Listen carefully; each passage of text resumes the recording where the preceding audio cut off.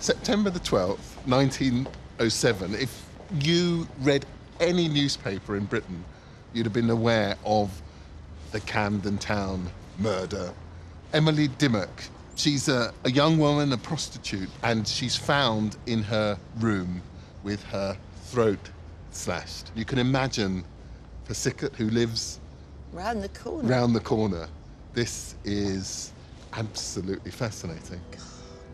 And he paints this amazing canvas that captures the moment, the Camden Town murder. And it's one of his most evocative paintings. It's brutal and horrible and also very, very affecting. I've seen this image, but I didn't think it was to do with a murder. Well, one of the fascinating things I think about this picture is that it's subtitled, "What Shall We Do for Rent?"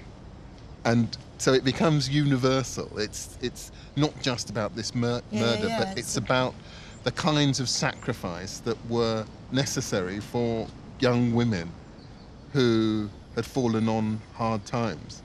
And this is Sickert saying, this is the cost. Yes, he's like reminding you behind the headlines. We read headlines, they don't have that impact sometimes until you think of the real person. Yes. There's very little to prepare the viewer of the age for the shock that is the Camden Town murder paintings. Are they simply nudes, or is he elevating murder to an operatic scale? Prior to this, depictions of murder were cheap, thrilling affairs found in magazines like the Illustrated Police News, almost comic in their melodrama. The contrast of Sickert's work is astonishing. Still, cold and full of regret, it's all too real to take him. And that is exactly what he's trying to convey here. This is the real cost. Responsible painting, isn't it? Very morally responsible painting.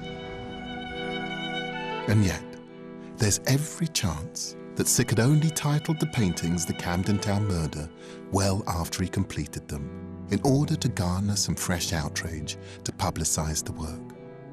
A touch more notoriety to gild his legend. So this is the old Eagle. It's still a pub as well. It's where Emily Dimmock worked. She was a barmaid. Yes. You can imagine just how it was in that period. I can hear the barrel of And there's something about those histories, the histories of the working class, that are so easy to forget, but also systematically, so many historians that they seem to want to actually exercise them from our consciousness because they're inconvenient.